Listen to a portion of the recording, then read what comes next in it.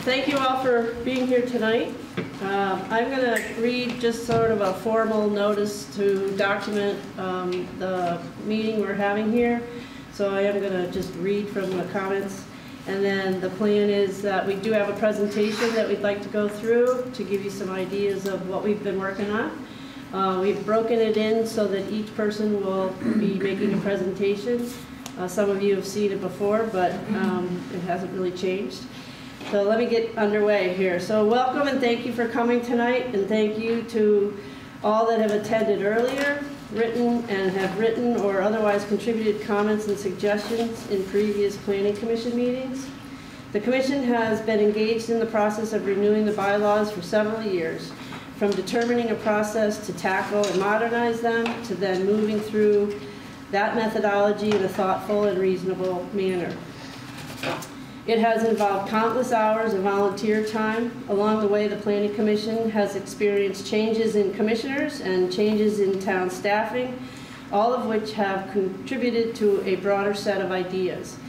These commissioners here tonight bring a plethora of experiences, residency in our town, land use planning expertise, GIS technology backgrounds, and expertise. To the thoughtful recommendations of this Unified Development Bylaw document. These regulations are not final. Our goal here tonight is to continue taking public input on the proposed regulations and bylaws, and to use that input to make the changes that in our judgment are appropriate. In fairness to the Commission, we need to discuss your input before we make those decisions. So we ask that we will, don't expect us to answer your questions or be revising the draft tonight. We're going to take the information. My name is Martha Staskis. I'm chair. Katie Gallagher is vice chair. Mary Cohen, Dana Allen, and Billy Bignar are all here. For those of you that have not met our planning director, Neil Leitner, he's not here tonight, but our new zoning administrator is Mike Bishop. Those are very valuable resources that we have now, and they've been a tremendous help to getting us to this point tonight. I'm going to read the public hearing notice. We are here tonight to convene the second of two public hearings to obtain public feedback regarding proposed updated zoning bylaws. We refer to it as the Uniform Development Bylaws Phase 1, or UDB Phase P1. These bylaws supersede the Town and Village of Waterbury zoning regulations as amended through May 16th, 2016. We refer to those as the 2016 zoning regulations. It's only in the downtown mixed-use neighborhood, campus, commercial, industrial, residential 1, and conservation floodplain zoning districts that are depicted, we'll get that later, that are depicted on the zoning district map.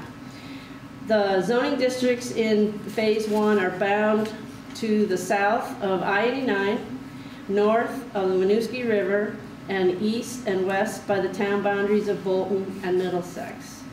All other requirements of the 2016 zoning regulations with respect to the application processing, review procedures, including but not limited to the zoning permit issuance and design, conditional use, site plan, and subdivision review will continue to apply in the UDB P1 zoning districts. Any development, including the requiring site plan review, shall meet in addition to Section 301 the standards and requirements of these bylaws.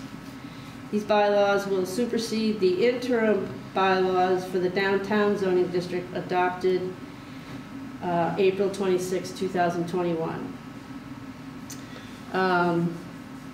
For now, I'm missing part of my presentation. This is the wrong document, but, well, so I'm just going to wing it. From this point, she's good. From this point, we would like to know if there is anyone on the Zoom that to provide your name, and then we will have that in the record. We have a sign-in sheet here. I don't know where to look. This is the owl. It's not working. Oh, all right. Just look. I'm just gonna look. Okay. Anyone that's on Zoom, we would ask that you announce your name so that we can add it to the sign-in sheet here at the steel room. Joan and Jeff Saban are here on Zoom. Thank you, Joan and Jeff Saban. Anyone else? Who else? I think you got me, but Danny Kelman here. Thank you, Danny. Hi. Is that it? Neil? Yep, that's it. Just two? Okay, thanks. Thank you all for signing in. Who's first? And Billy's. Billy's first? All right, we're going to refer to Billy. So I wanted to go through just some logistics for the meeting tonight, organizational matters. First of all, the Planning Commission is going to go through, as Martha said, a brief introduction to give everybody and orient everybody as to where we are. If you want to comment, obviously everybody signed up already. If you're going to comment, last time we had a podium and a mic. We didn't really need it, but it just needs to be loud enough so we're recording. So if you could stand up so everybody could see and be loud enough, that would be great. We'll put some scrap paper here for people who are too shy to stand up in front of the cameras. Just hand up a slip of paper. And if anything comes to mind after this meeting, if you would, you can send an email to Neil Leitner, NLEITNER @waterburyvt.com. And Mike, can you sign in, Mike? Mike's going to sign in. Mike's phone number is 802-244-1018. 6292. Just try and follow the rules. Next slide. So one of the things is if Unified Development Bylaws is a thick document, it's hard to absorb, it's hard to think about just in a public hearing. So there are plenty of online resources that we have had available for a while. And I just want to remind you that they are there. I always find them by searching Waterbury VT UDP Phase 1. And it actually works, and then I get our page. There's a lot of background up there. Martha talked a little bit about the process, but I just want to remind people we've used 2 expert consultants. We've had 2 open houses. We've got a lot of feedback from those open houses. We've got these materials that summarize different aspects of the zoning districts and the details. We have consulted with the DRB along the way. And so we've tried to keep this, and of course everybody's always invited to our meetings. So we've really tried to keep this an interactive process as we're continuing to do that. The important document on the website is what we call the UDP Phase 1 draft document. That is the draft of the bylaws right before the last public hearing. Right? We've not made any changes to that yet because we're taking the feedback. Right. We started our deliberations in terms of what we would do, but we wanted to sort of get this hearing in and then start thinking about how to put all of that together. There's also a slider map, I think pretty cool map showing you what the area that Martha just described, and as you slide back and forth, you can see what zones has changed. So if you were in a mixed use, or if you were in village residential, you slide over and you might be in mixed use now, or you might be, and you can see that to see how your zone has changed already. And then there are the story maps online. The story maps are electronic versions of these boards here, but one caution, we did those months ago. There are some tweaks to some of the details. Again, we're taking, so they're not exactly right, but you know, they're good resources, at least good enough for now. When in doubt, go to the UDP Phase 1 document, look at that, and the simplest place to go is the appendix. When in doubt, ask. I Sure. really just say ask, because this is a moving it's a live object. I would like to add to Billy's comment, the value I personally find in these storyboards is when the dimensional standards have been changed, they provide examples of what a 0 setback looks like, what an 80% lot coverage looks like, and that would give you, that's the value that I quite frankly see in these storyboards to the side. Thank you, Billy. Who's next? Me. Next. They're next, good. Neil, can I drive? Sure. It's just easier if I do it. Okay, so I'm going to talk about geography a little bit.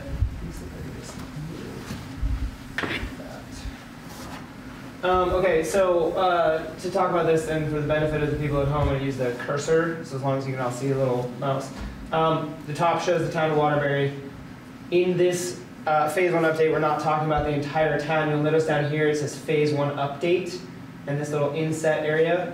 That's the area that we're primarily talking about. So essentially this downtown area south of the highway, bounded by our town boundaries on either side, and then by the river. So not the entire town. We are talking about generally this area, but keep in mind it also extends to the edges of the town. So that's Phase 1. Phase 2 is essentially the rest of the town. We're not talking about Phase 2 right now. That's not in play yet.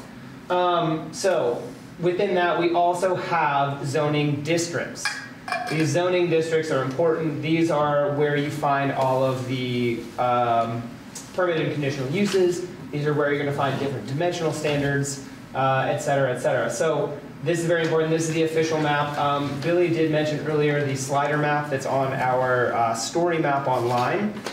Some of those districts have been updated. When in doubt, this is the official map. This is on the website. So this print map is currently the most recent version. We actually put the date that it was created on there so you know when it was created. So just keep that in mind. The slider map is a really cool resource to see what the old zoning districts were and what they're going to be. It's not always accurate. Please reference this. I just wanted to make that very clear. And so that's primarily what we're talking about today are these zoning districts. Do you want to point them out? Each one? I don't think we're going to go quite that into depth at this point. A note, this actually came up in our last meeting and we wanted to address this a little bit. There are a number of different names for things in town. There are a number of different districts in town that are applicable in this situation. But we wanted to note that we're talking about zoning districts. There are other things. There is a state designated downtown area. This is a state program. So that has nothing to do with zoning per se. We don't have control over state designated downtowns. There's also a historic downtown designation. There are actually 3 in Waterbury. So there's, what is it, Colbyville, Mill Village, and then the Village, which doesn't actually encompass all of what we all think of as the Village, but that is the Village Historic District. That informs this process, but it's not controlled by this process. Zoning is separate from this. So, and then over all of this, we also have the Edward Farrar Utility District, which used to be known as the Village and is now known as EFUD. And you can see that this is that dashed line here.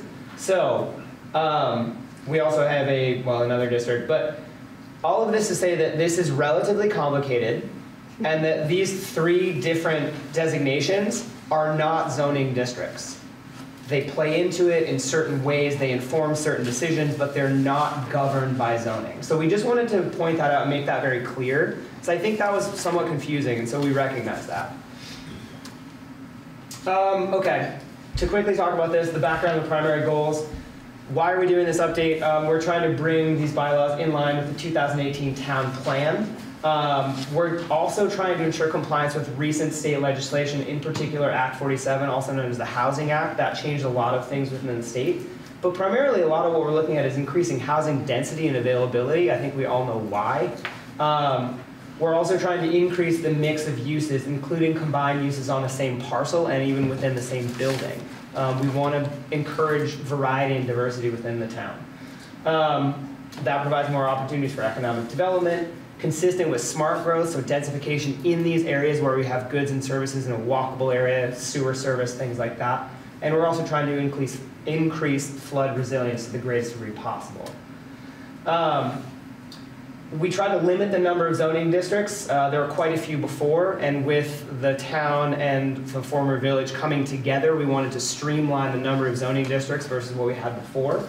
We're trying to give people more space to build up and to build out, while also keeping a pedestrian-friendly community, acknowledging floodplain challenges, providing neighborhoods with opportunities for small commerce. I think that's really important in Vermont.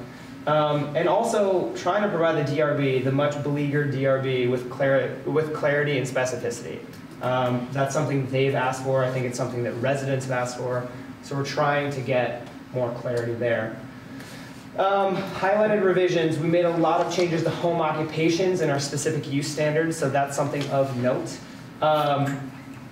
We're increasing building or structure heights, primarily in the downtown mixed use and campus, but really across the board, and so that's a big change within these zoning bylaws.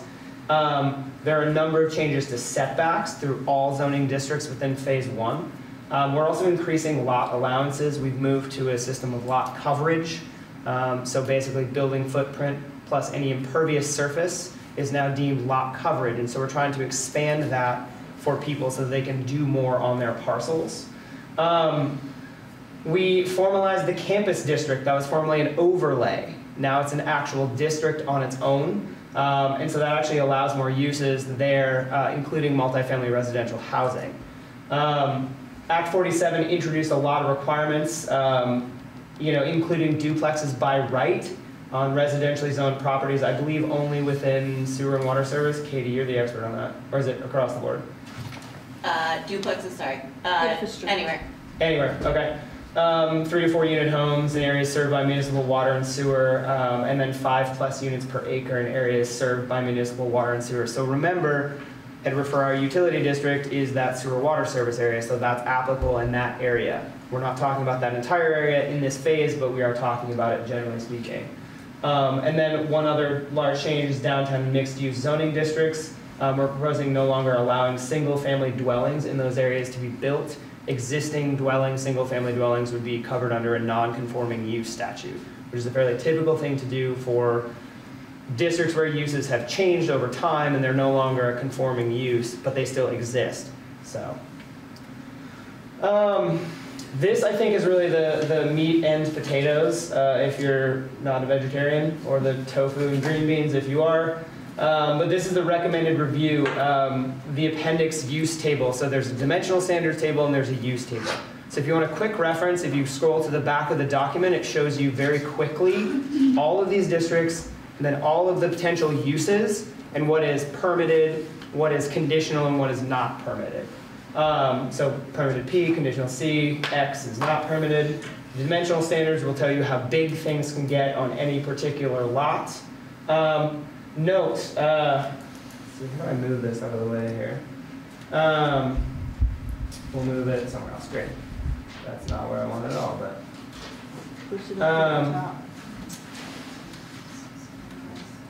Yeah, that's perfect. Great. Permitted use only requires zoning administrator review without DRB review, whereas conditional use requires a review and approval by the DRB within that zone. So that's an important distinction for that.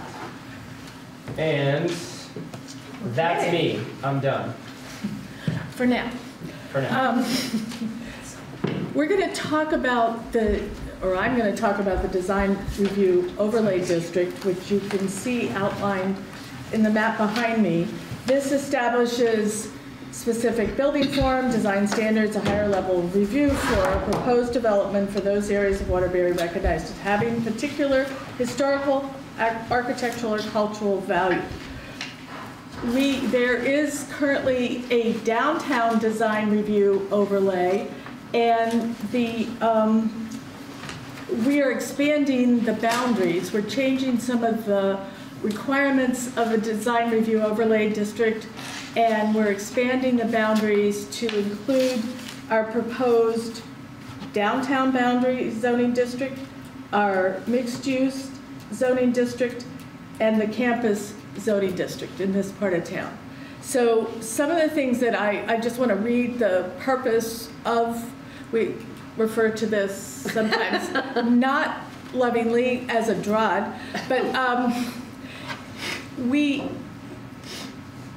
are considering these areas to be important to protect and enhance architectural and historic resources, encourage consistently high standard of design and new construction, support and sustain pedestrian-oriented downtown, strengthen the community's vitality and historic function as a center for commerce, industry, government, and housing, and encourage new construction that will reinforce the qualities of the existing physical character while allowing freedom of expression compatible with the architectural vernacular of the community.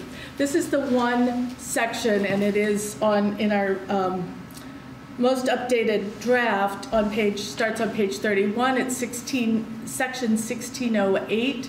We have made updates to, if you have a paper copy or have only looked at this before the February 20th public hearing, it has been updated because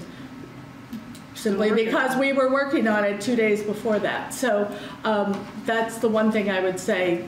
Make sure you have, one way you can tell if you have the right thing is there's a significant list of requirements if someone wants to demolish an historic building. So that's. Before we go any further, can folks see where the district is on that? That's what I thought. I'm just going to outline it. So there's a red line on here, and it goes from the end of the mixed use, runs along Main Street, all the way up to just before the railroad bridge, follows the mixed use up to the interstate, follows it down. You're going backwards. I'm going this way. Follows it out to the end on Route 2, and then comes back down along here, includes the campus.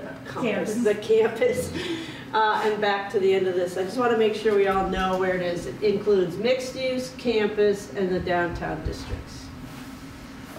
I was pretty sure, I couldn't see it, so I didn't think. No, thank you.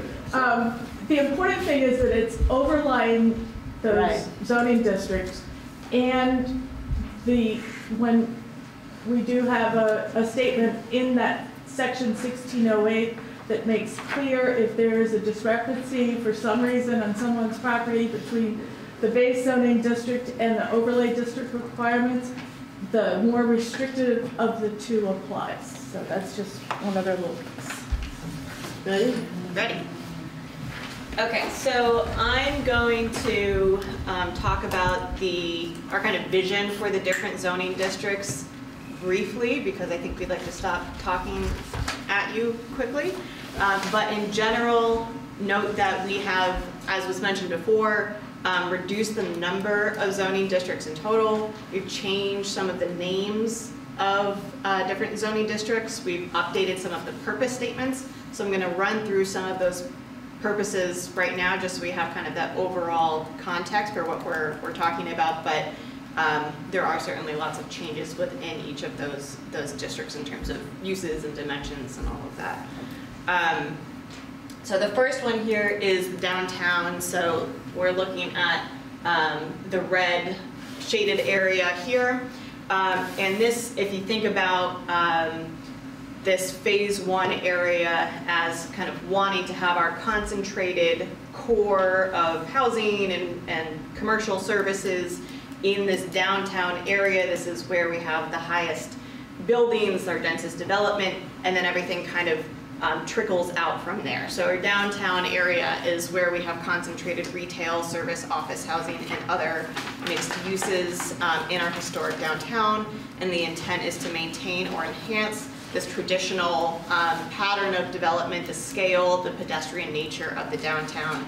And this, as Mary just mentioned, is also within the design review overlay district. So the next one is mixed use, so going out to either side of the downtown district. Mixed use, if you can see, is kind of difficult here, but it's in orange. Thank you, Billy. Oh, Liam, you're up doing it. Okay, sorry.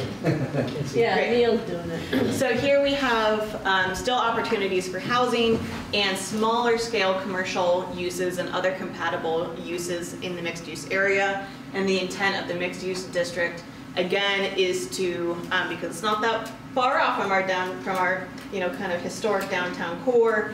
This is still historic in nature, so we're continuing to really try to prioritize that village character and pattern and scale and pedestrian nature.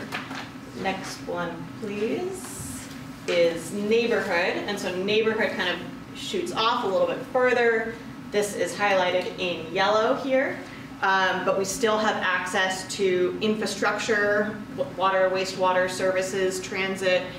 So this is more focused on residential uses, but we also have some smaller scale commercial opportunities for these neighborhood areas. So think like home businesses, and we're still, kind of within that really close proximity to the downtown core. Next one, please, Neil. So residential 1 gets much less dense in terms of housing businesses. So this is providing for mostly residential uses in a rural setting. And the intent here is to accommodate housing that is also trying to minimize the impacts on the environmental quality. If you can see, so this is our kind of teal color on the ends. A lot of that is in the floodplain already, so there's not really a whole lot of opportunity to develop there, but we want to, there's obviously still homes that exist there. Next one, please, is campus. So we're actually going back downtown here. Campus is where we have the state complex, but we have changed the name to this. We know that's a really kind of beautiful historic structure, and so the purpose of this district is to protect and enhance that architectural and historic resources that we have there, while also allowing for some new uses, including multifamily housing, if that were ever to come to be. But we also want to ensure that some of the features of that area are maintained. Next one, please. So commercial industrial, this is in the purple zone, so think about Pilgrim Park, but also we have these areas, again, kind of on either side of the mixed use sides of the downtown. And so this is really focused on these larger commercial spaces that are also, we're looking for opportunities for businesses to move in that need a bit more space, and types of buildings that aren't necessarily, with the exception of our Pilgrim Park area in the downtown, need a little bit more kind of land and might have more impacts that wouldn't be as appropriate directly next to denser residential spaces. Next one, please. So this is the last district. This is the newly named Conservation Floodplain Zoning District. And if you can see on the map, it's in green, light green, very much on the edges. And yeah, thanks Neil for pointing kind of behind where the campus area is and where we know the floodplain is. And so the idea here is that we are protecting that land for both the environmental benefits, but also keeping it in an undeveloped state, because it is the most vulnerable in terms of the environment, but also in terms of people who live there. But we will not allow people to live there in this proposed district.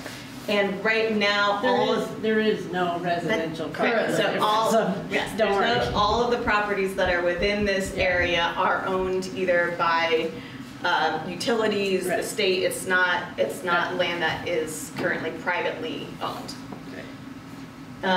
So that is it, and we will stop talking and would welcome your questions, comments. Yes, please. Cheryl, I live here in the village. So is this wrong now then, that you're not going to allow single-family dwellings in the mixed-use zoning district? This was on the leaflet. Correct. So you've changed that from last. Okay. Not from last. from when those were updated, sorry. Well, the last meeting, Yeah, Yeah. the last, these were here. go ahead, Yeah, it these doesn't were matter, handed I out. know they were Doesn't matter handed out. when. Yeah, We we have know, changed we it. know. Okay. Yeah. All right, so I have a couple of questions and then I just have a couple of requests. So what is the highest building currently in the village right now? It's the, I don't have that number off the top of my head, but during our deliberations, we did have some information from, I don't know if it was, I think it first was from our previous planning director, Steve Lott's speech, and we geared things to sort of match and not go way above the current height. Okay, so you're saying one of the buildings in the village now is 50 to 60 feet high? Correct. 40 to What's 50 the feet. steeple? Well, so that, the steeple's not the roof line, remember, that's an adornment on the roof of a Correct. building. But we made sure And you that, can see Well, around the why don't you steeple. tell us what your point is? So my point is 60 feet is pretty high, Yep. right? If you're going to the steeple, Yep. a steeple's an adornment on a roof. You can see around a steeple. If you start building 60 feet buildings throughout the village. In the um, downtown Well, and mixed it's only in the downtown. downtown, Yeah. Only in the downtown. right, but the village is also downtown, correct? So this Well, gets, well, hold on a second. When Stowe you Street, don't have a. Main Street. The village is your reference to all of the Main Street. downtown. Okay, so Main Street, Stowe that's fine. Street, We're talking zoning No. districts, okay? yeah, so the zoning district, the downtown zoning There district, you go. is the only one in which 60 foot is the proposed Right. building or structure height, correct? that's on Main Street, That's correct? correct. So we have that map that shows exactly where it is, but yes, Yes. sections of Main Street up to the rail bridge, down to Bachelor Right. Street. So anywhere in Correct, that really. there's space that Right. someone wants to put a 6-story building, 60 feet. As long as 60 they, feet. as long as the design overlay district requirements are met. okay. So that's my concern. If we're going to a steeple height, which we're thinking is the 50 or 60 foot height, that's pretty tall. Do you That's have a lot. recommendation? I do, actually. I would recommend that we keep it at 4 stories and allow the opportunity to request a waiver from the DRB, which would give the DRB and the town latitude to look at the design, look at what the impact is going to be in the surrounding areas to the surrounding neighbors. I think that would allow us to maintain control on what's being developed, but still, keep that density in there that we want to. My concern is we start throwing up 6-story buildings and before you see it, you can't see the sky anymore. Just one point of clarification, a Yeah. story doesn't have dimensions. So we, 6-story buildings. 60 feet. we do these dimensions in feet, so we're not gonna Okay. do them in stories Right. because they don't typically have a dimension. So Okay. 4 stories would be 48 feet typically, Okay. and that's what we would But not adopt exactly. potentially. So I'm gonna note that you said 4 stories, but then 48 feet would be, Well, I guess, Equally acceptable? that's why I asked what the tallest actual building is in the, Yeah. I think it's zone I'm just right now. asking us to all Yeah. talk in feet, okay? We're not Yeah, talking that's in fine. stories, okay? Okay, so what's the highest you're- I building think in it's 50. footage? I think it's It over doesn't matter. 50. The recommendation you're objecting to is the fact that we've proposed it to be 60 feet. That's the Correct. point, okay? That's the Yes, point ma'am. we want to Okay, make. You're noted. taking input here. I realize that, but the height of the buildings we did in feet as well. And even though some of the buildings may only be 3-4 stories, the height is close to 50. So we want to allow for, somewhere in that range with knowing there are going to be design review criteria that has to be met. Right, and that's why I'm asking it to be lower, because I That's still fine, think I that's hear too you, I low. just wanted to We got it. clarify. Yeah, I It's think- not based on the steeples, it's based on the buildings.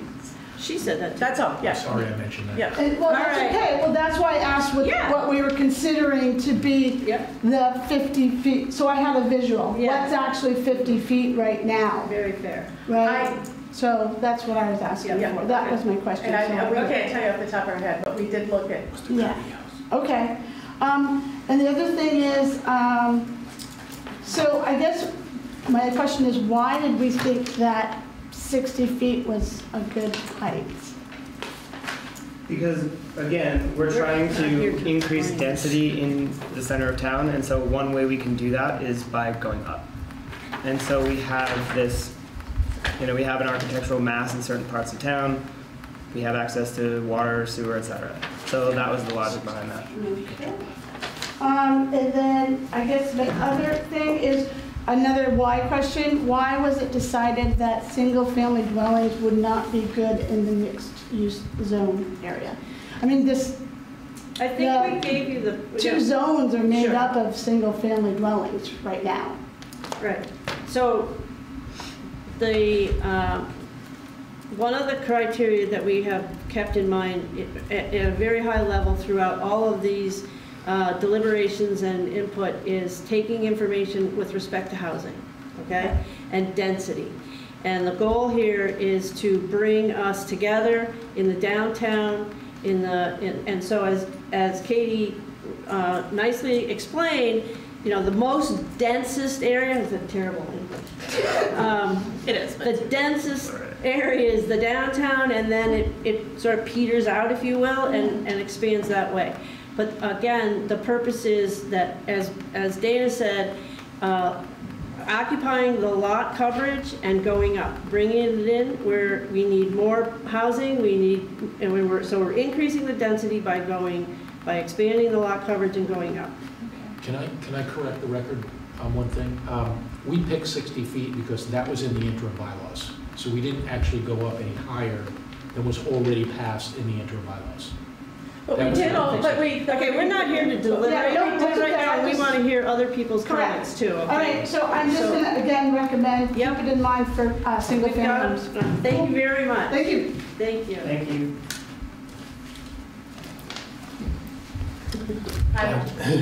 Roger Clapp, I live in the village as well. I would second what Cheryl just said, and I wanted to check with the fire chief. I'll do that to see about our fire protection for a building that is in excess of 50 feet. I know it's a concern. He mentioned that he might have to buy like a whole new tower truck, which would be extremely expensive for the town.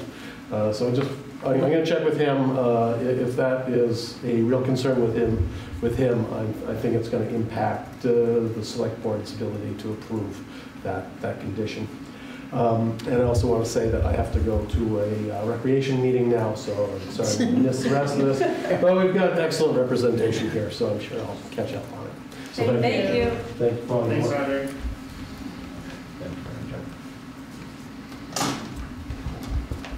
Hi, I'm Pete Martell, and I guess my questions are on the campus district, how that's being formed. And I want to, I guess, third Cheryl in the sense of the height, 60 feet. Now, I think the old hospital complex is pretty up there as long as you look at the chimneys on that and all that. So, but a couple of my questions. One is the nightclub permitted use, like right from the get-go? I'm an abutter to that, so that's obviously, I have concerns about a nightclub just getting, rubber stamped the way through. And then the other thing being, in the floodplain, how does that exactly work? How right up there, yeah, thank you for putting that up there. How you have the floodplain like overlaying the actual campus district, and how that affects any reimbursements from FEMA and so on and so forth, that if it's codified in our bylaws that you can build there, but then does that reduce our FEMA reimbursement when it comes to flooding, which chances are, probably won't be. So, sorry.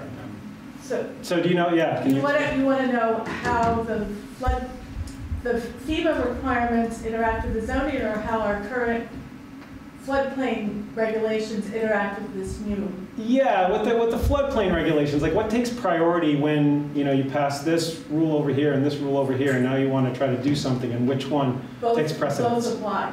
Yeah. Both apply. Equally. I mean, you can't build a building if you don't meet the flood hazard requirements, or if you don't meet the zoning requirements. Right, so the state has floodplain, gosh, I'm having a hard time tonight. Floodplain regulations, and you would have to go through the state regulations as well as go through the town for zoning permit. And do our rules then, again, do they affect kind of the reimbursement rate? So if you pass rules that don't meet quite FEMA's requirements, does that kind of hinder us the next time a flood happens in getting reimbursed from FEMA and so on and so forth? Yeah. Like that whole 17%? Yeah, if you're talking about the community rating system, the Yeah. CRS, Yeah. no, this would not affect that.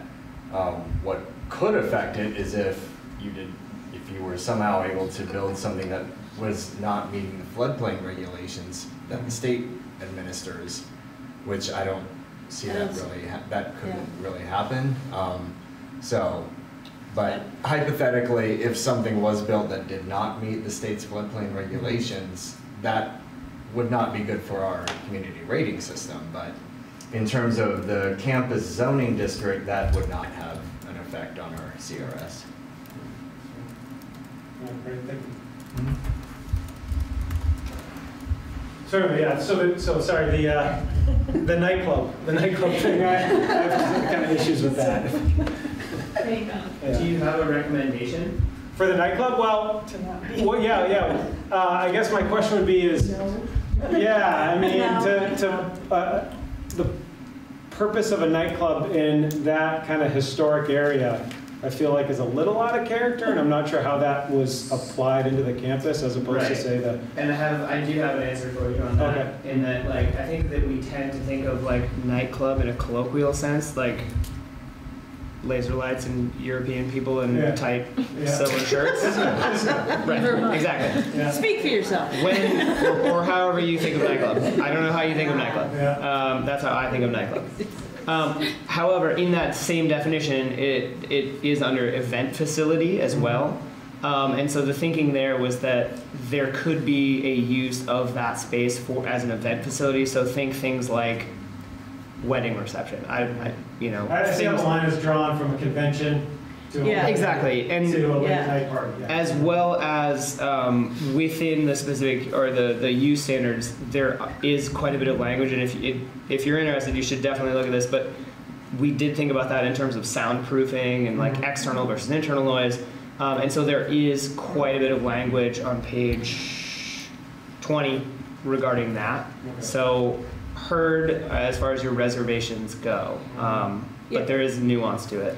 Well, and I would add on to that. So the other part of there's more parts to the piece, if you will, or pieces to the part, in the sense that there's also lot coverage limitations. So the concept, I think, at least from my perspective, was to, what if the state moves out and we have this empty building again? What could be used within the building without necessarily expanding the footprint? And from that perspective, weddings or conventions, or there's an opportunity for large open spaces within the building. We left the lot coverage at like 60%. So of the entire district. Of the whole district. So it's really not allowing for new structures, or a lot of new structures, if you will. And then I know that we were very thoughtful. Actually, we talked about it a couple of times as to protect the horseshoe and not seeing that split up, because that can be a real community center gathering. So it's a good question, and it's written down. We will talk about it. Thank you. Thank you. For all you do. Thanks for bringing it up. This is hard work. That's a good one. Kathy?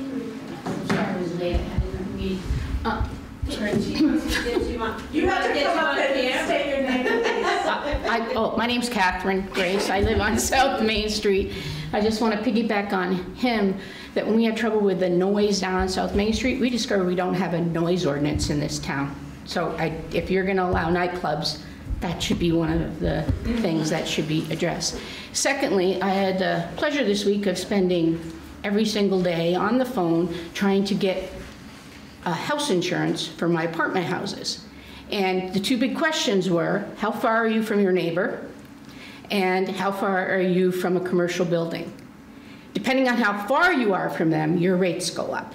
So when you're talking about, and I actually had to go to an insurance company outside Vermont to get that, because I've had Horace Mann for years and they are no longer insuring commercial properties. So the being able, and how far are you from a fire hydrant? Those three things. Your neighbor, how far are you to a commercial building, and how close are you to a fire hydrant? So I think you need to discuss that as a group and check on that, because my insurance went from $700 to $1,600 on each house. And that's a lot. Thank you. And it's going to be passed on to renters one more time, in addition to the flood insurance, which is going to be passed on to renters. And there's only so much that we can afford, to do that. And I hope you got the picture that I showed you of what a 3-foot distance looks like between the reservoir and Sunflower. There's no way a body could even get in between there to say anything about the damages. So a 0 setback, in my opinion, and I'm hoping I'm finally getting to make that point, is just unacceptable. And there needs to be, in my opinion, 6 to 10. Or 6 is the minimum I would expect, and I wish it was more, because if you multiply that space by 3, it's still not very big. So. Thanks, Kathy. Yeah. Thanks, Kathy. Mm-hmm.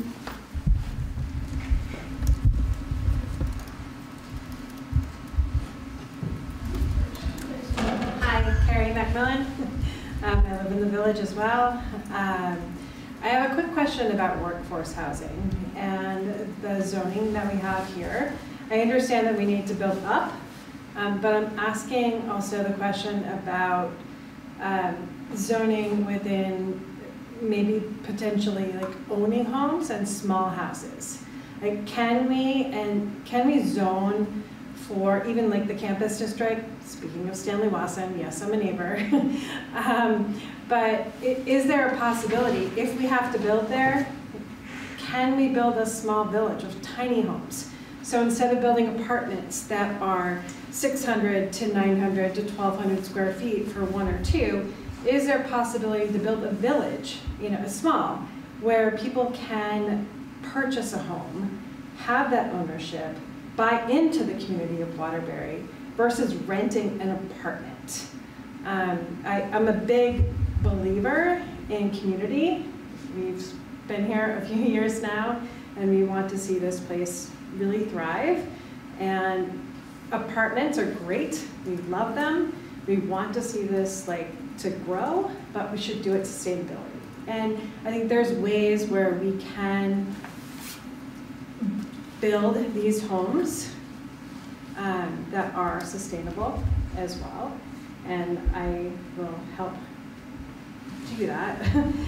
But I do want to consider, everyone wants to say no more single home housing, but can we start to think about the small homes too? We don't need to just build apartment buildings or multifamily homes. Do you know of Thank examples? you. Oh, go ahead. I was just, do you know of examples I that have you could point us plenty. to, or? Yes. Yeah. I will. Yeah, I'll send them. Send them That'd to be great. you. Is your question about examples, Billy, of where that's being done or how it's being done? Well, where it's being done? Yeah, where? Okay, elsewhere in Vermont. Not in Vermont specifically, but in other communities around the country where it's been very successful. There are rules and regulations, and some of these can be zoned where it's meant to say there's a deed restriction on it where it can only be sold to somebody else that is a community member or a workforce member.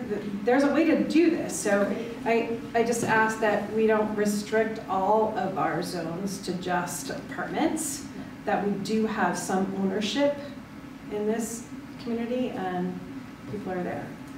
Can I ask you to? No, you can ask for clarifying. Go ahead. I just wanted to ask an additional question. Go ahead. Or add something for you to look at. We do have part of our regulations on multi-family, multi-unit can apply to a collection of smaller. Right now, the number is 10. We've already discussed that that's too high. So trust me, we've talked a lot about tiny homes and making sure that the small lots and the small, so we're still working on that, but we haven't not discussed it. I understand that, but I hear a lot of no more single homes, no more single family homes. And I live in a community right now among Randall and Elm, and even on Union and other places where we have a lot of people that are up and coming and they want to have homes and they are starting to grow families. And if you say no more, then where do we go? Where does my child go when she wants to get married and have a family?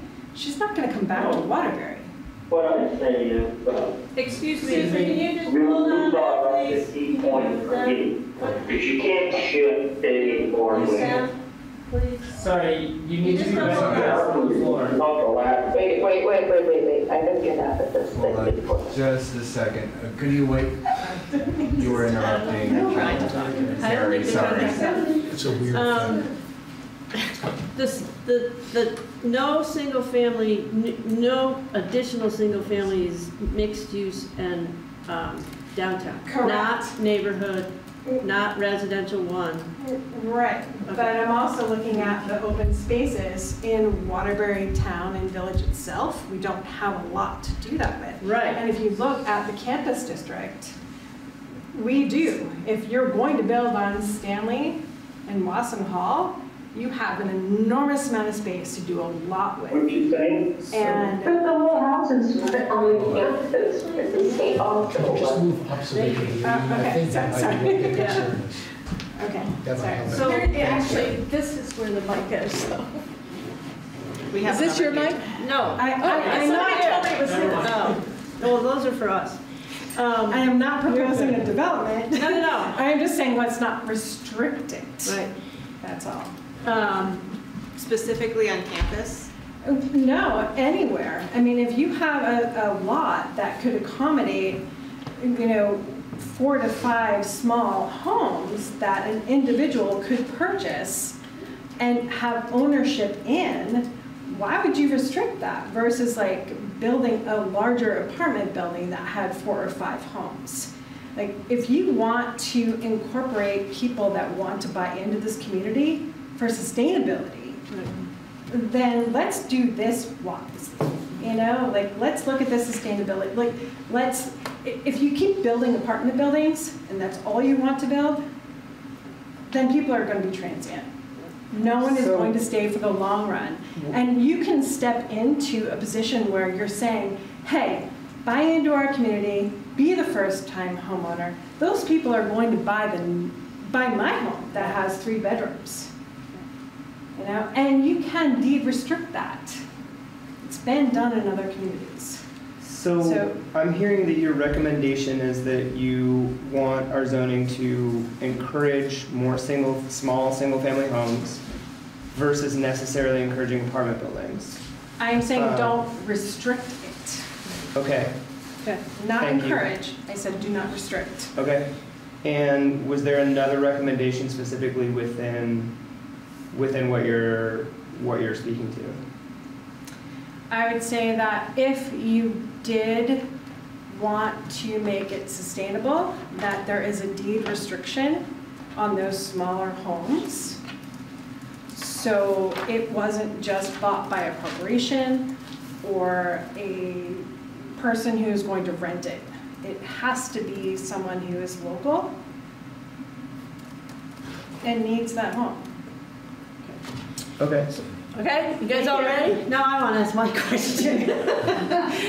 What intrigued me was you start, and maybe I just picked up on the wrong word, but you started your comment by saying workforce development, and I'm not seeing, what's the tie between the words workforce development and the single family? Is there a specific? So if everyone keeps talking about affordable homes, Okay. so who's the affordable buyer? Okay. All right. I just Right, is this the nurse, is this the teacher, is this that family who is starting out, that wants to live in Waterbury, Vermont? That's what I'm looking at. Okay. I'm not looking at the person who needs an apartment. I'm looking at the person who Well, needs. the person that needs an apartment may also be part of the workforce development. Yes. Okay, you are that's what I'm correct. trying Yes, to you are understand what you correct, meant yes. by workforce development. Okay, I thank you. apologize, yes. Thank you. No, don't. Thank you. So would your recommendation not restrict like a condo structure? Let's say you had a large building, but it was a condo structure, so it was individually owned. How would you want us to treat that? Sure. I think there needs to be a mixed use of house opportunities. I mean, if you look at what are you looking? I don't know the answer. You know, honestly, I'm not looking to I'm saying no. Thank you, and I appreciate your question. I'm not the expert at this. I just don't know. We were in the same position many years ago, trying to find a home, and we were lucky that we found one at rock bottom prices, but we're still like trudging away at like fixing the plumbing that breaks every single day. You know, that's not the option that most people would take. So I think your point really here is home ownership versus renting. Yes, and you need to be able to provide that. That's important. Yep. That's a good. You know, we're not just the community that that is going to say let's just build and go. Yep. Like, that's good. Please keep in mind the people that want to stay here. You know, if you have an 18-year-old, you know, that wants that. So. Thank you. Thank you. No, and thank you for your time. Can I just amend my last comment? Sure. I have to go. I said I would accept a minimum of 6. I'm wrong, because I remember that my husband told me before I left. You can know propane tanks have to be 10 feet from a property line. You used to be able to put them anywhere in an alleyway, and you can't do that anymore. So they have to be 10 feet from a property line. So that's the minimum I would accept. Thank you. Anyone else? Yeah. We have a comment from Zoom, actually. Oh. Danny's had her hand up for a hot minute. Oh. Hi, Danny. Hi, Danny. Hi. First, thanks for last minute making Zoom available. I couldn't make it there and I thought I wasn't going to be able to make it, so I appreciate it. I have not so much a recommendation, but just a little bit of feedback to keep in mind, which, you know, I don't want to sound as like a rebuttal, but just another input. So I'm a renter. I am almost 40 years old and I've been a lifelong renter and I love renting and I never really have a desire to own a home. And that doesn't mean that I'm, you know, like not bought into the community. I was an elected official. I work here and Waterbury is the best thing that ever happened to me in my entire life. So I, you know, there needs to be that mixed use and options for everybody, whether it's purchasing, whether it's a small home or a larger home or renting, condo style, whatever it is. But like there are a lot of me's in our area and also in our country just in general. And renting is a really important part of buy-in in our community. Just because you don't own property doesn't mean you don't have ownership here in our town, in our community, in our workforce, in our families. I've been volunteering here for over a decade, you know, since I moved here. So for me, I really do appreciate the eye on renting, the shift into that availability of, you know, putting people in a place that works well for them on a smaller scale, which is, you know, I don't need a multi-bedroom home. I probably never will. So I don't necessarily have a recommendation. I think it's important to keep everyone's perspective, including people who already own a home and may have one perspective, and then people who want to buy or want to rent. So I just appreciate the work you're doing, and I really appreciate the chance for all of us to give perspective so you can use that as you move forward. Thank you. Thanks, Dan. Thank you, Danny. Valerie Rogers, South Main. I just wanted clarification on, I can only concentrate on my zone, which is downtown, South Main Street, correct? So I own a single family home, my neighbor does. So in that region of South Main, can we sell and maintain it as a single? Yes. So I think for me, what stands out as the interim zoning laws, bylaws, and 51 South Main Street kind of set a precedent that I don't like. The zero setback, the height, I don't think it fits in with South Main Street, the way I want Main Street to look. So I'm really afraid that more of those will come along. So my clarification you gave me. More of 51 South Main? Right. Okay, I just want to make sure I got it right. Right, because I guess I'm afraid even if you know, amend these, there's a precedent now with 51 South Main Street. It doesn't look like a Main Street that I want. I want single family homes. I want some, like what you're talking about in the beginning is actually just viability and economics for Main Street. I think when we all visit other towns, Woodstock, Stowe. It's beautiful to walk through the towns. We have some lovely signs out there, and I'm just wondering where the Gateway District is, because there's a sign now that says there's a Gateway District. That's a better question for Karen Evan and Rebecca. No, I'm just making a point that the districts are just crossing. Yeah. You know, get an information kiosk again. I think that Main Street, I hope it doesn't go to the point where it's zero setback. I think another example would be in my own backyard. I think 2.5 years ago, if someone wanted to put a garden shed up on my close to my property line, it would have to go through a permitting system. So I know that this is trying to make easier for applicants and easier for the zoning administrator to pass things without including neighbors. But now people get to put that garden shed wherever they want to. And I happen to have a pretty big lot. So for me, these are all big things. That people now can put things wherever they want to without connecting with their neighbors. As long as it works with this. So, okay, so your recommendation is that you wouldn't support the elimination of single-family dwellings in downtown? Right, but I think you just said that it's not. Or mixed use? So that I would support, if you sell a single-family home, that it can maintain a single-family home. I think last time we were talking about how. No, so what the bylaws say, what is proposed is that new development of single-family dwellings in downtown and mixed-use districts would no longer be allowed. So new construction. So what about a new footprint to the original? So that's a non-conforming use of an existing structure. So you're a single-family dwelling within downtown and mixed use if this goes forward, right? You then become a non-conforming use. So you can maintain it as a single-family dwelling. If you have changes and things like that, depending on the changes, that may require additional oversight or review. But no one is going to come to your home and say, this is no longer allowed, split it in two, tear it down, etc. Right? So it continues throughout. However, if you were to split off part of your parcel and sell it, the only thing that someone would be able to do would be an allowable use. So that would be a duplex or greater or another type of use on the parcel, right? So that's how that would work. Does that make sense? It does. The other thing I'm going to add to what Dana just said is that anyone that is going to make a change in the downtown mixed use and is in the design review overlay district will go through the DRB. All right, and that means that the neighbors get noticed, and to me, as you've said, I agree with you when you talk about, you know, I want to know what's going on or what's happening next door. That's your opportunity to continue to participate. You would be noticed if they were going to put a shed there, and you can come to the DRB meeting and But I don't think they can put a shed up, though. What's that? They can put a shed up. No, they have to come to the DRB and go through a design review overlay. That's one of the criteria. And so the DRB has the opportunity to say, you know, your neighbor is not happy about that, can you please move it back?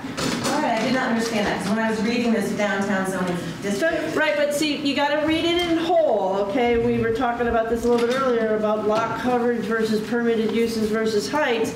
It's also design review overlay. And just a second, Mary.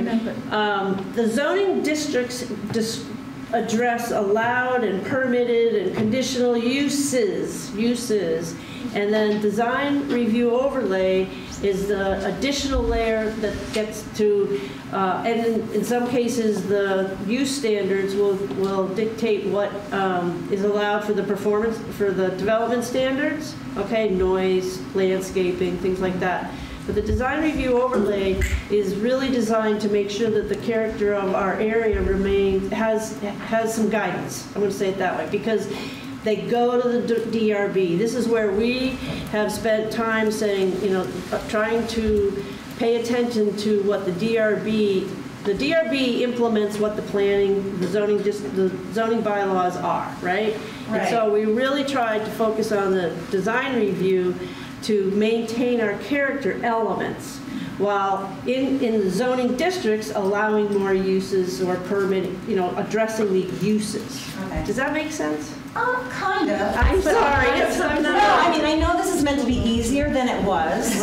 I'm not to less permitting, less admin involvement. But now it sounds like there's still going to be a lot of involvement if it's Simplifying. Particularly in this area. I mean, we do want community participation, if you will, okay? And so that's, if it goes to downtown mixed-use campus, it's going to go through design review, and then that notifies the neighbors of what's going on. With some so it doesn't exceptions, slip through. yeah. With some exceptions, like your shed question. It's over 500 square feet. It's not any shed. So that is a slight change, but I just want to speak to the zero setbacks because I've been a proponent of that, of reducing the setbacks. The built environment in, especially the downtown, even the proposed extended downtown boundaries are either already buildings right next to one another, or they're built as my home, your home, other homes that of folks who are here. They're one side of the building is close to the property line, and then there's a whole driveway on the other side.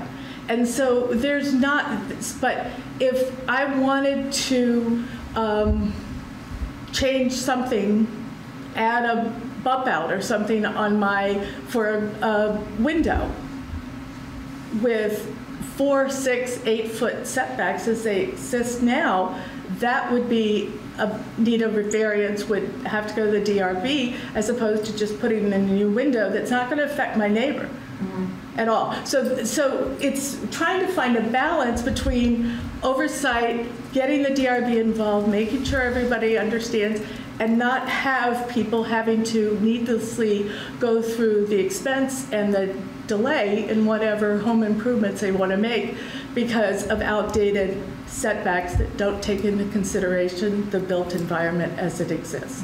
So we're trying to, I could appreciate what you're saying. I think the historical value of 51 is not there. So I'm just wondering, you did talk about historical perspective.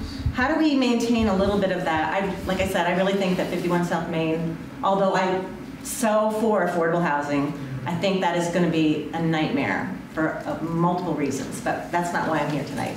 But I just want to make sure that that is not going to be Main Street Waterbury. Because and I think some of our revisions, yes, the dimensional standards are currently in existence in the interim downtown zoning, but the current design review is not.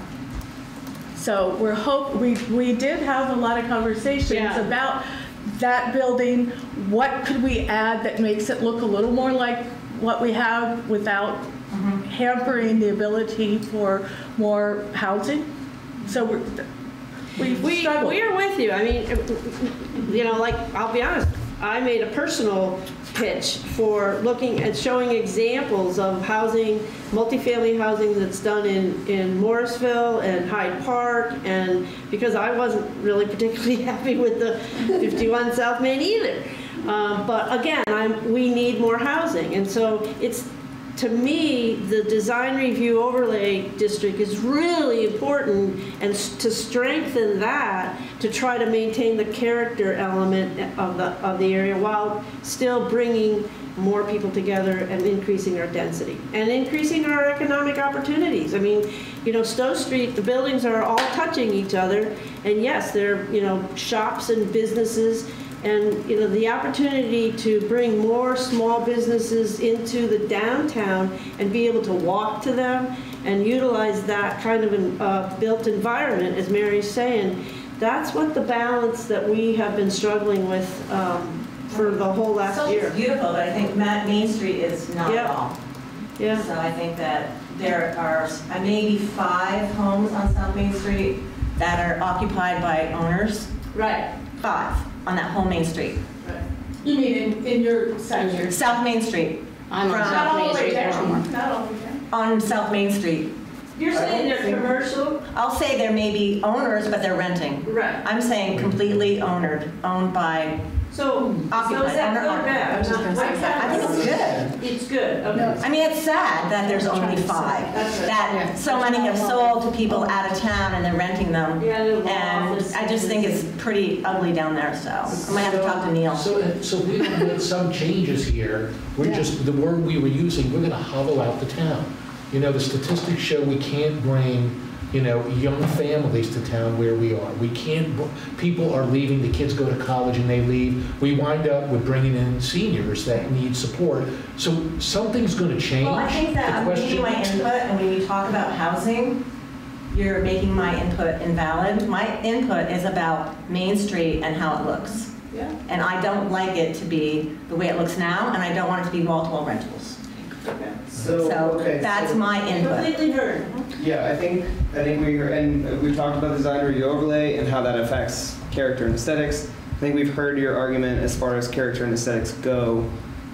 This is really valuable for us to take under advisement as we finalize these. So, and I think, and you also mentioned setbacks. I think we captured that. I think are there other things that we did not capture? No. Okay. Thank you for the clarification, and thank you for listening to me. Okay. Thank you for I coming. appreciate it, and you guys have worked really hard. I know you're volunteers, so. Well, Martha did. I'm sorry, but it's input, and I'm giving it to you, and That's what we need. That's why we're having a public hearing. I pay attention, I'm trying. Yeah, that's spot on. Yes, sir.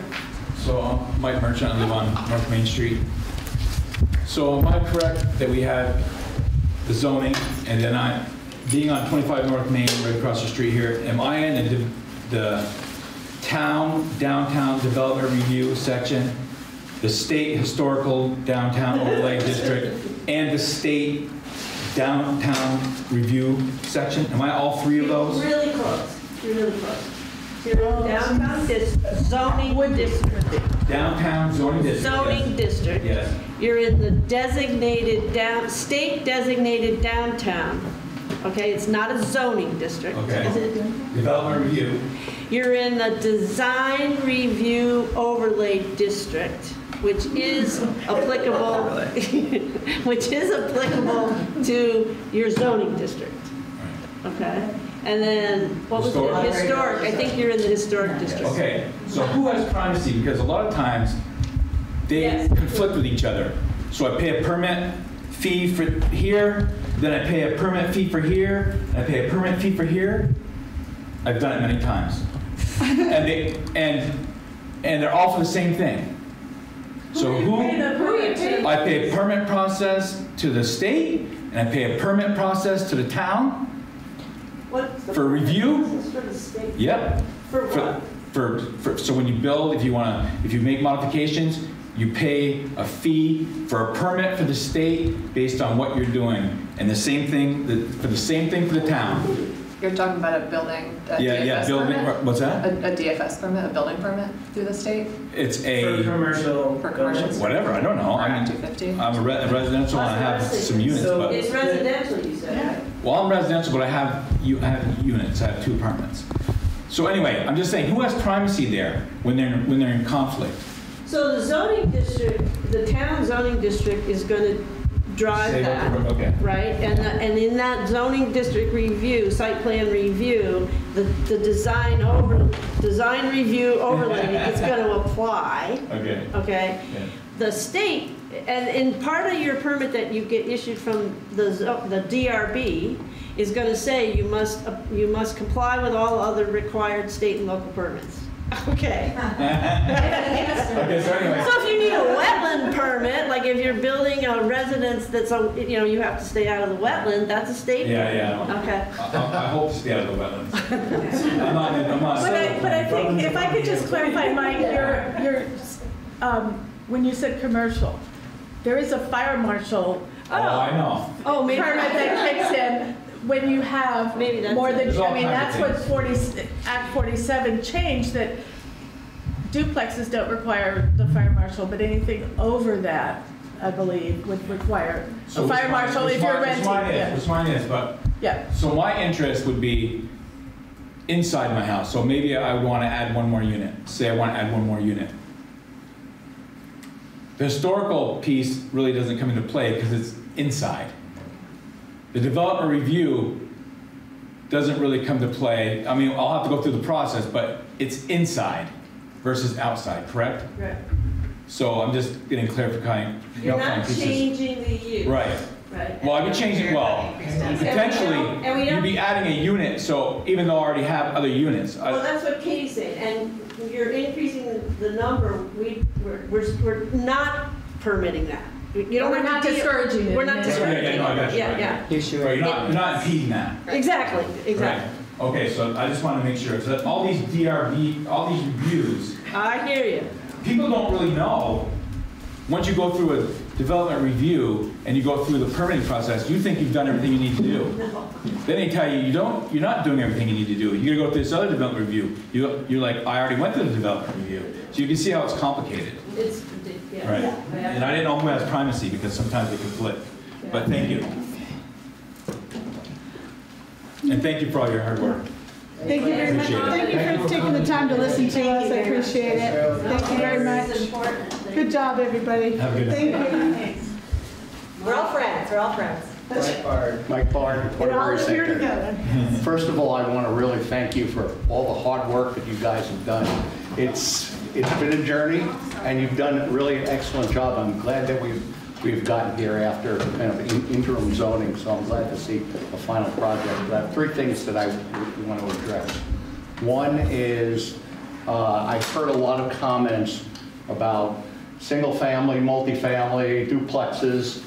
I think we need all. The problem is, I've been in the housing industry, for 40 years, dealing with the whole gamut of housing. You're not going to get on Main Street. The lots are just too valuable to put in a single-family house. And if it's going to be a single-family house, it's going to be a $700,000 single-family house. So it's not going to address affordable housing. I think there are options. They have the tiny homes and stuff like that. But the density you're probably going to have to look at is more going to reside outside of the village kind of limits. It's not going to be really, there are very few places, maybe in the campus district. But the problem is with anyone who's developing housing, they're going to look at, they're going to need larger densities to make the thing work. I'm sorry, we're not in communist China. We're in a profit country, and developers, even the affordable housing developers, I used to be years ago on the board of Down Street Housing with Central Vermont Community Land Trust, and it was, it's very expensive to build affordable housing. So it is, I would like to see a multi-level of housing built. Secondly, the 60-foot limit. I share Roger Clapp's concern about fire equipment. Are we going to have fire equipment that's going to be able to serve that? I think maybe if we could look at, we're at 48 to 50 feet now, can we look at like a similar size, which is going to accommodate people who don't want, really large houses, but it can go higher, because sometimes they have adornments that are going to, they're really not all that structural, they may be cosmetic and stuff, and it's going to throw it, out of the consideration. And I think that's just, I don't know if that hard and fast 60-foot level is going to work, because I think a lot of people are going to be concerned about, some people said 6-story housing. I still, even at 60 feet, I don't think you're going to see 6-story housing. You're probably going to see 4, maybe a 5-story house, so it's not going to be significantly higher. And the biggest concern I probably have, I know this is your first step, this is phase 1, but I'm most concerned about what's the next thing, the Route 100 corridor. That's kind of where we need a lot of work on some zoning restrictions, because I don't think any of us in town, or maybe some of us do, we don't want to see it become Williston Road, Shelburne Road, and... Okay, but we're not here to talk about I understand. Just making a pitch, I think that's the next step. Can I ask you a question? Sure. So you have So first of all, we want to go on the record here that we invited the fire department, and we've not heard from them. So Okay, I heard that's Roger's interesting. comment, and now your comment. We've not heard from the fire department.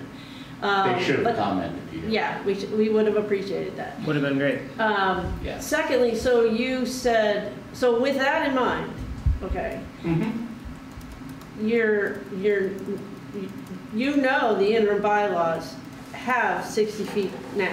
Right. Okay, I just wanted to make sure. No, I 100% know that. I Which just the select board approved. Okay, I just want to go on. I understand, and I think it was after that, that's when the fire chief raised some concerns. But I think with the 60-foot, I think sometimes it's the, you know, when you have some of the accessory parts to buildings that went over that, you know, 48-foot level, I think that was where the interim bylaws was going, to allow those kind of things. You know, And my memory is, as I said in part earlier, we got information that the currently tallest building, not church Right. spires, Right. is 50 feet.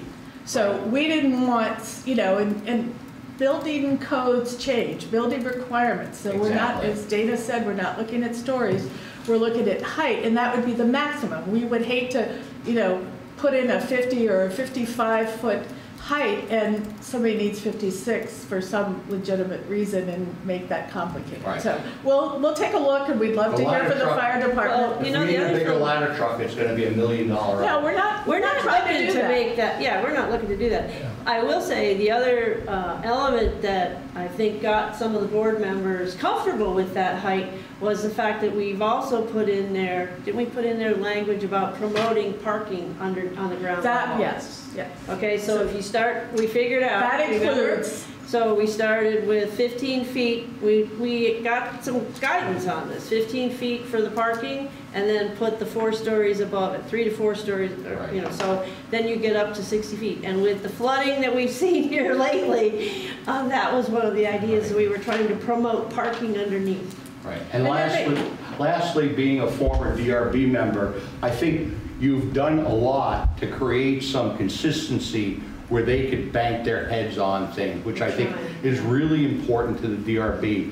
To them not having to say, well, we have to approve it because we. No, they came to one of our meetings. I know. It was extremely helpful. And one of the requests was to put 60-foot buildings in the neighborhood, which we chose not to do. So we've gotten input all over the place.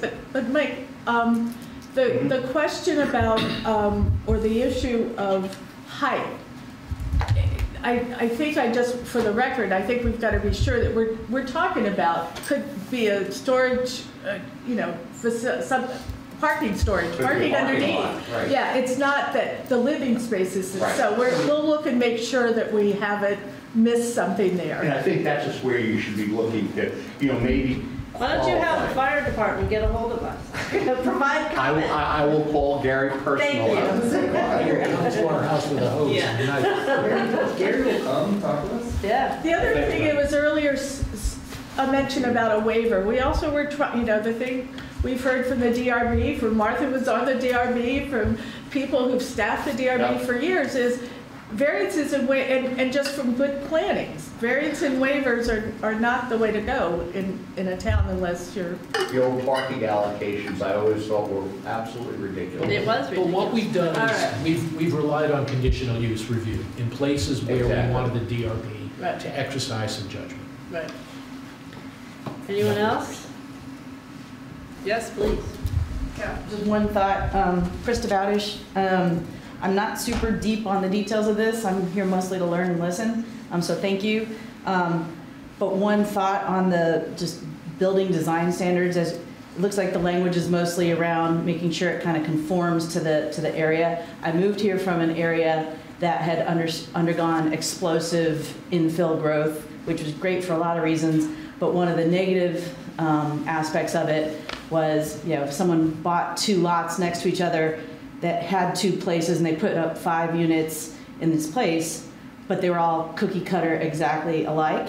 And so, you know, whether you might just proactively include some sort of language around not just conforming, but diversity of designs, so that you don't end up with some suburban cookie cutter 6 houses down Main Street. That's a really good thought there. I'm kind of curious, was the concern because one entity bought multiple adjacent lots, or? My concern wasn't that so much that was a separate issue where they then turned into party houses. That's how they yeah, so that developer bought the 2 or 3 lots, and they had one footprint that they knew how to build and they could buy the materials for, and so they put up 5, 6, 8 units in a row, and the only difference was that one had a square window in the peak, and that one had a round window in the peak, and otherwise they're exactly the same. And it's just like, it changed the character of the neighborhood. Whereas if you'd had the same 8 buildings, but they had different porches or different roof lines or different something, so that it wasn't so uniform. Yeah, that's a good one, thank you. Anyone else? Yes, ma'am. Jess Newbelt, late to the process, also just mostly learning and listening, but Jess Newbelt, I'm late to the process and just kind of learning and gonna read this weekend, but how long are you accepting kind of emailed comments or? I know Bring it on. Yeah, okay. We meet on Monday, and then our goal is to wrap this up and give it to the select board. The select board will have to hold a public hearing. So we're getting close. You know, don't take April a month. 26th. I was going to say the sooner the better. Yeah, that was AKA sooner the better. Yeah. We really do need to conclude our deliberations next week. Okay? Then I think we're done. There's nobody up there. Thank you for coming. Thanks for coming out. We appreciate it. Thank you.